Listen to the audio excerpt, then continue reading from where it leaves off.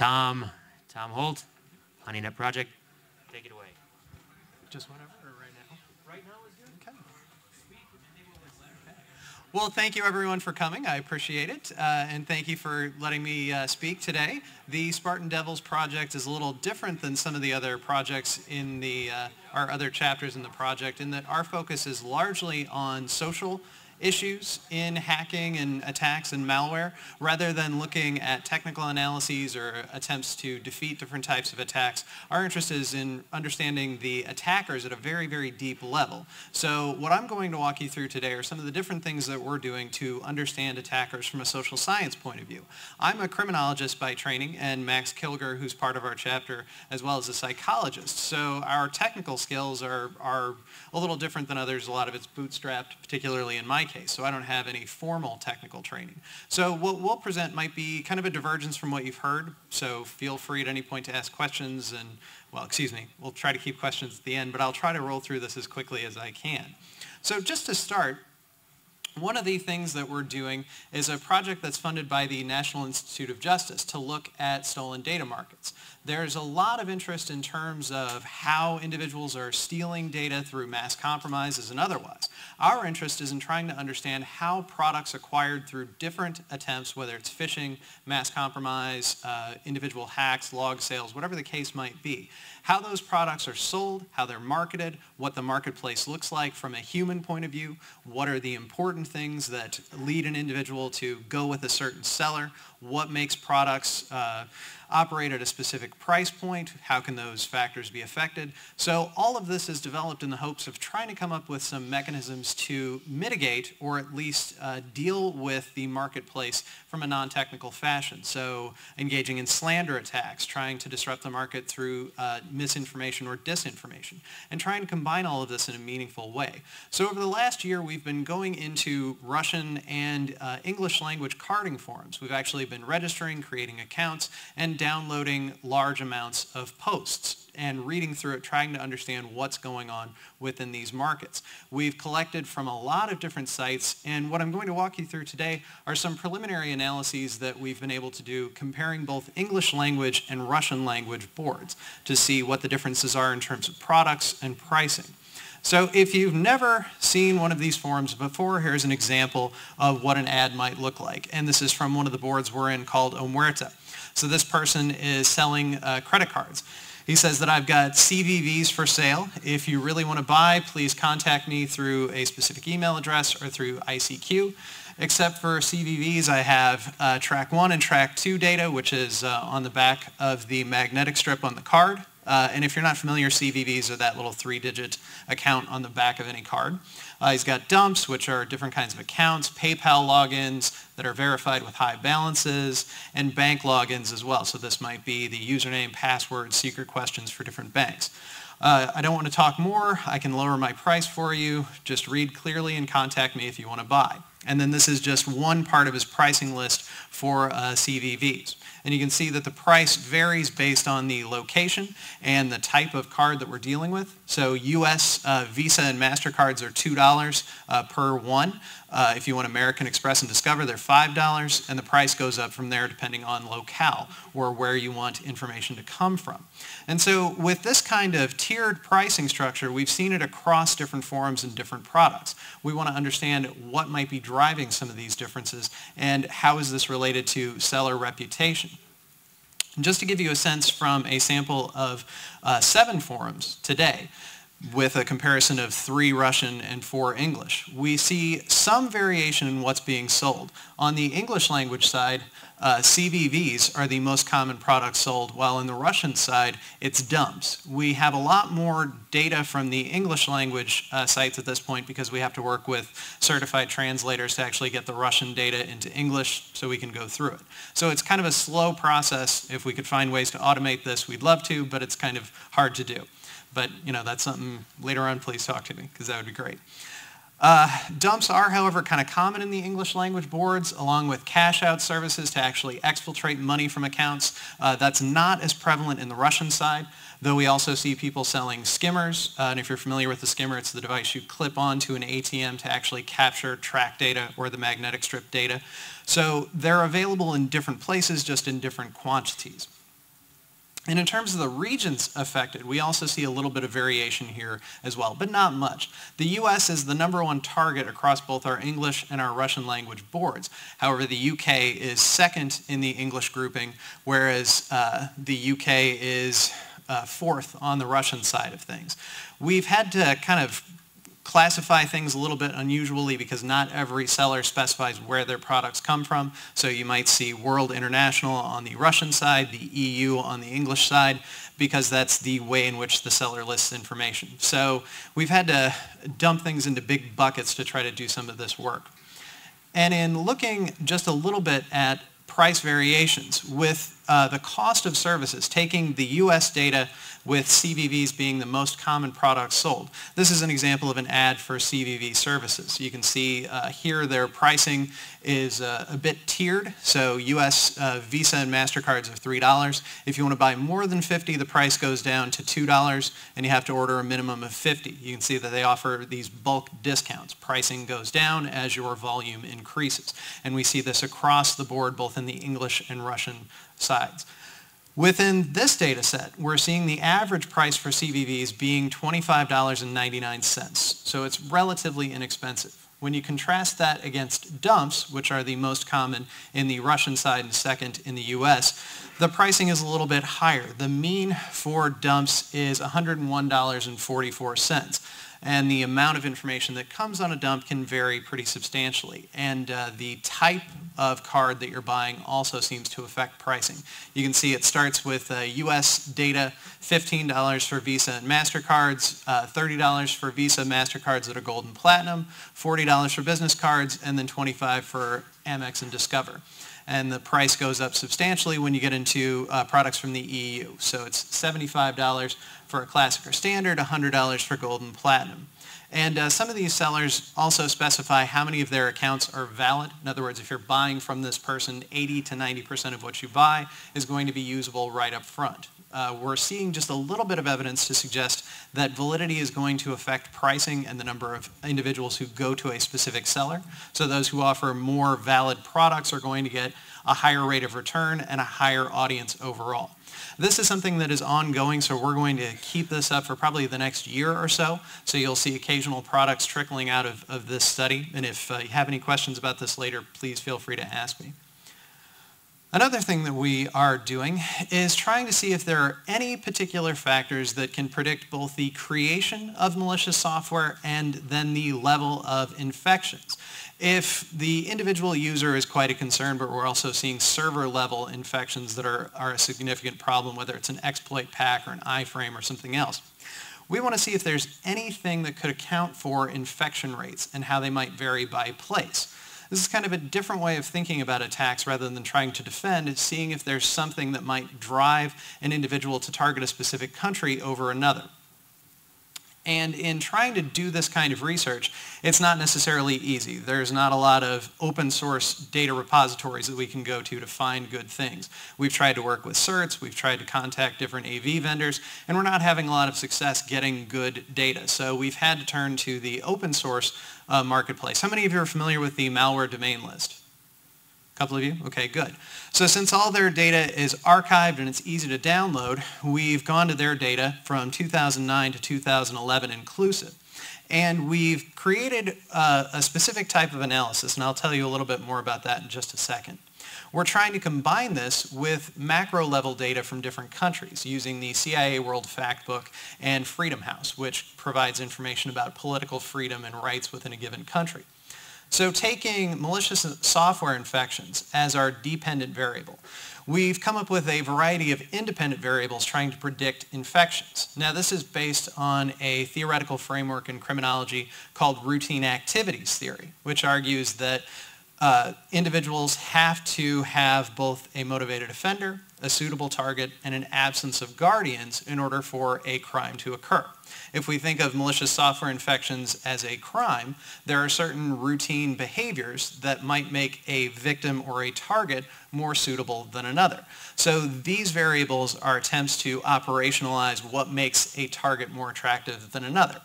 With macro level data, however, the problem is that a lot of things are correlated, and multicollinearity makes models hard to run.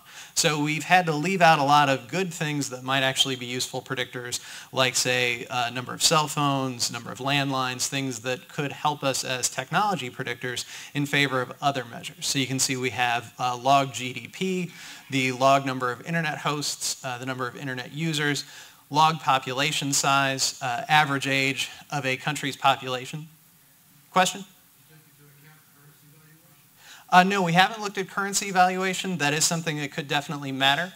We're trying to find good metrics for a variety of different things, and that's not necessarily in the CIA fact book as a useful measure, but it's something that we could certainly try to do.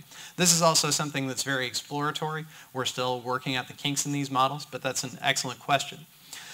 Political rights is something that we also thought might matter with regard to individual freedoms. If individuals feel that they can post anything anywhere online, that might make it easier for individuals to throw up malware because it might be less likely to be detected, whereas in more restrictive regimes it might be harder to get something up due to excessive filtering or difficulties with content.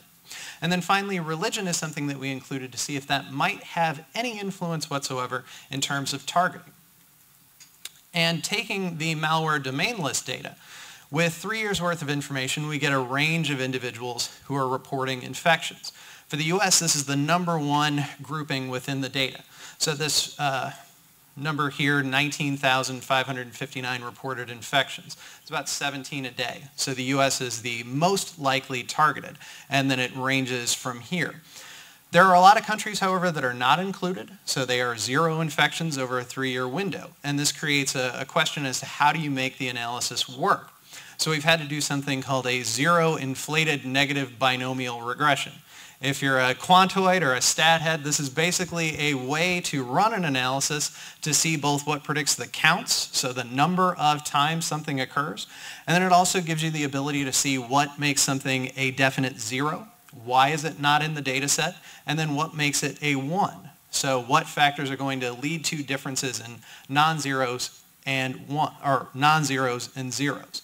So within that 0 prediction model, we only find 2 things to be significant: political rights and log internet users. So what does that mean? The number based on rankings from Freedom House, the more restrictive a country's government, the more likely you are to be a certain 0. So very restrictive regimes are very unlikely to have malware infections. Does that make sense? Okay, good. Kind of a different way of looking at it, but it's just one way to try to move ahead. Within the count model, trying to see what factors actually affect the number of times something occurs, we see only 2 things that matter. First and foremost, it's median age. So the older a population is, the more likely we are to see infections. And then finally, population size as a whole.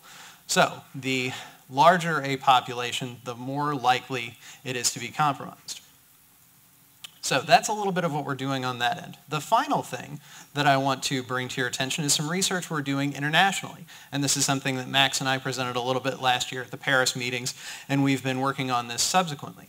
And it's trying to understand what factors affect individual willingness to engage in political attacks. Now, whether that's in the real world or offline.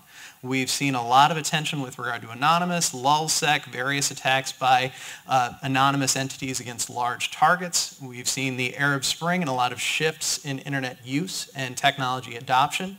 If you look at the Russia-Estonia conflict and Stuxnet as just uses of malware against nation states, what we're running into is now this problem of individual users being able to cause significant damage to a target.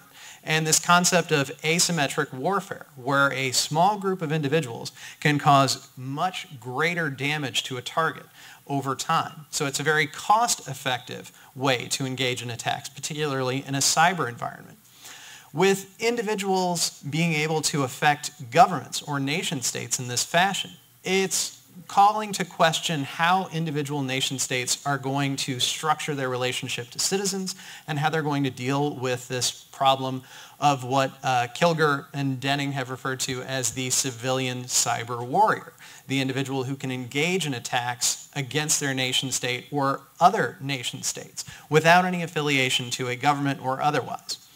So this study is trying to see what factors actually might lead a person to act as a civilian cyber warrior. And what kind of relationship, if any, does this have to traditional civil disobedience activities? So say engaging in protests, if you remember the Occupy movement, which has kind of drifted out of the public conscious here in the US, sit-ins, writing letters, whatever kind of campaigns that might be thought of as traditional political activity. And we've been trying to explore this in a variety of different ways. One, we have a data set from the US from a large Midwestern university that I'll leave up to you to guess where that might be. And we've been able to find partners across the globe. Right now, thanks to Julia, we've been able to get some colleagues in Taiwan who've been collecting data. We have researchers in Australia, South Africa, Italy. The Italian chapter has been able to help us a little bit there. And we're also trying to pull individuals from the UK. We're still looking for prospective collaborators on this, so if you're at all interested in trying to do some cross-national research, we'd love to have you. In terms of the study itself, let me walk you through a little bit about what we've tried to do. We've come up with a 4-factor design. So it starts with the target of the attack. Is it going to be your home country or a foreign nation? And then the type of attack that an individual might engage in. Is it going to be cyber related or is it going to be physical in nature? And how are those two things related? And that leads us to the actual instrumentation. I realize this is kind of small. You may or may not be able to see it. But basically, this is the way in which we phrase the question to our respondents. And this is true across the nations that we've been working with so far. It says, imagine that the country that you most closely associate as your home country or homeland has recently promoted national policies and taken physical actions that have negative consequences to your home country. These policies and actions have resulted in significant hardships for the people in your country. What actions do you think would be appropriate for you to take against your home country given their policies and physical actions? You can choose as many actions as you think the situation warrants, and in this scenario, assume you have the necessary skills to carry out the action. So there's a range of responses that individuals could provide and could select. It starts with do nothing. Let your country work it out on its own. 32% of the respondents said, yes, I would just do nothing. Then we have write a letter to your home country's government protesting their actions. 69% of respondents said yes to this. And then participate in a protest against your home country at an anti-government rally. 62% said that they would be willing to do that. And then protest at your home country's Capitol building. 54% said yes. From there, we get into a few more questionable behaviors. From here, it's confront one of your home country's senior government officials about their policies. 29% said that they would do this. Then the last 3 are very severe. First, sneak into a military base in your home country to write slogans on buildings and vehicles. Only 2.8% were willing to do that. Physically damage an electrical power substation. Only 1.68%. And then the last one, damage a government building in your home country with an explosive device. Only 3 individuals said yes to that. Now that's kind of a good thing, right? That means that we don't have a lot of individuals that we need to be worried about. But at the same time, 3 people is still a pretty good number in terms of responses. That suggests something about a very small cadre of respondents within this data. We then give them the option to engage in attacks or activities in a cyber environment. Starting with do nothing, let your country work it out on its own. 36% said yes to that. Then post a comment on a social networking website like Facebook or Twitter that criticizes your home country's government. 77% said that they were willing to do this. Now, admittedly, this might change over time as Twitter and some other social networks are instituting different policies to deal with posts, but at least at the time when we were collecting it, this was not as much of an issue. Next, we have deface the personal website of an important government official. 13% were willing to do that. Deface an important government website for your home country. 12% said yes to that. Compromise the server of a bank and withdraw money to give it to the victims of your country's government policies and actions, 4% said yes. Search your home country's government servers for secret papers, kind of a WikiLeaks style attack. There we had 9% say that they would be willing to do it. And then these last three are similar to the last three with regard to physical attacks. Compromise one or more of your home country's military servers that might affect military readiness. Only 16 people said yes. Compromise one of your home country's regional power grids, resulting in a temporary loss of power. 6 respondents said yes. And then finally, compromise a nuclear power plant system that results in a small release of radioactivity. Extreme, right? 3 people, same 3. This is a little concerning. On the one hand, good news, not many people willing to do these extreme behaviors, but at the same time, this is still disconcerting that a very small minority would be willing to engage in these extreme activities.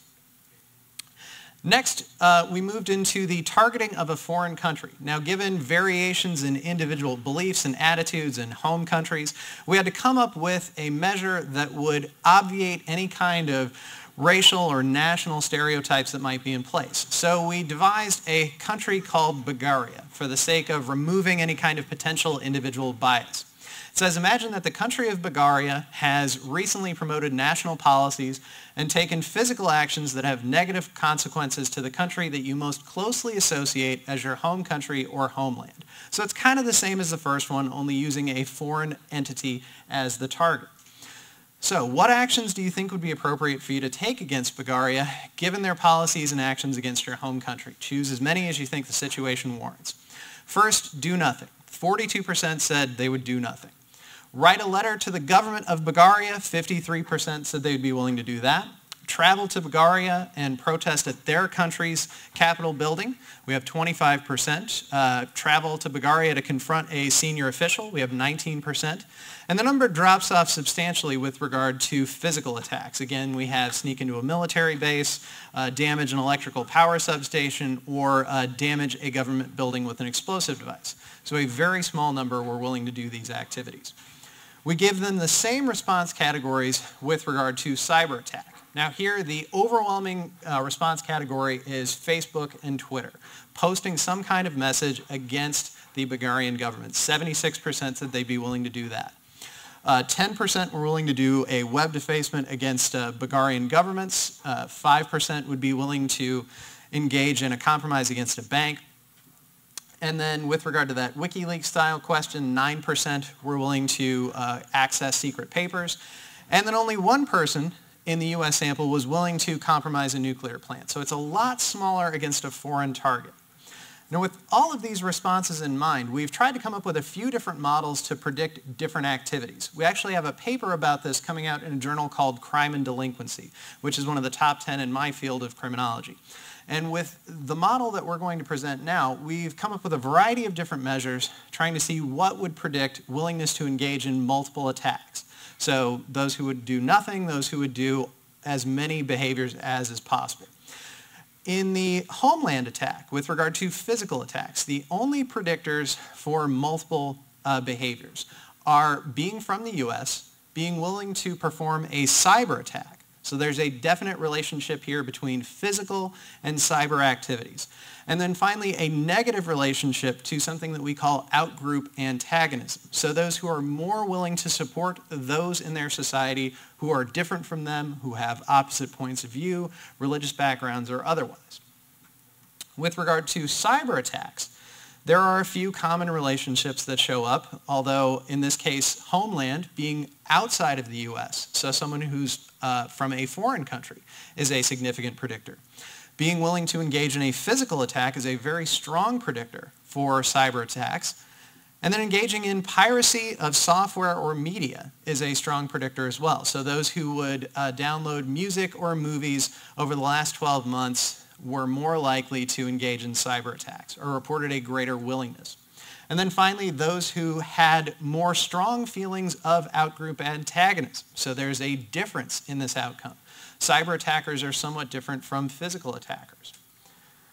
When we try to run this model against Bulgaria, so in that Bulgarian scenario, it's a little different. The only things that matter with regard to physical attacks are an individual's level of technological skill. And this is actually a scale based on the ability to use Linux, configure a home network, and another measure of technical sophistication. And then willingness to engage in cyber attack. Now this is kind of an unexpected relationship. It's non-significant in the other models, but to see it as a strong predictor here for physical activity is perhaps indicative of individual interest. We think it might have something to do with general attitudes towards kind of the hacker community and the spirit of individual action against entities. And then for cyber attacks, we see individuals who engage in piracy as a strong predictor, willingness to engage in physical attacks again, and then gender. So males are more likely to report cyber attacks against a foreign government. This relationship isn't present in any of the other ones, so it's kind of questionable. We're still trying to work through this data and run a few different models to see what might matter. What I want to draw to your attention now is one of the good things about doing comparative research. So we have the US data that I just walked you through. Comparing this to a sample of university students from Taiwan, we see some variation in responses, particularly on these more serious forms of attack. We see a slightly higher willingness to engage in different kinds of attacks against a domestic target, particularly damaging a power substation and damaging a building with explosives. And that's actually approaching significance in terms of a difference between the two. Also, we see a difference with regard to protest behaviors. Whereas in the US sample, it's very common, 62% were willing to do that. It's much lower in the Taiwanese sample, and same with traveling to protest. So these kinds of variations are interesting and might suggest some different dynamics at play, which is good to see. This might lead to some questions about different predictors across place. The same is true with regard to cyber attacks. And at the bottom of the scale, those more this is the Bulgarian physical attack model for Taiwan. We see actual higher levels of a willingness to report here. Sorry for the mislabeled slides. And so there are some differences, again, with regard to protest behavior as well. On the cyber attack end of things, this is the homeland model, and we see that there are some differences in reported willingness to compromise a power grid, a little bit higher reporting with regard to compromising a government server, but a lot less responses for individual willingness to post on Facebook. So we see some differences in the dynamics there, and it's consistent within the Bulgarian model as well. The individuals from Taiwan are much less likely to use this as a protest vehicle or as a communications vehicle. And they're a lot more willing to compromise military servers and compromise a power grid than those in the US sample, and especially with regard to compromising a nuclear plant.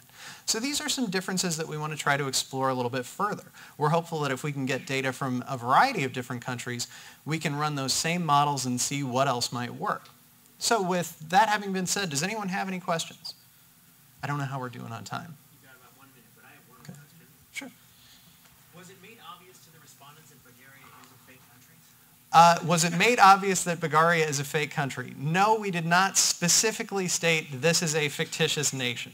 Now, perhaps that might affect the outcome, but we thought that this was far enough off that individuals would say, I've never heard of Bulgaria, and maybe would say nothing, or at least would recognize this is probably not a real place. Any other questions?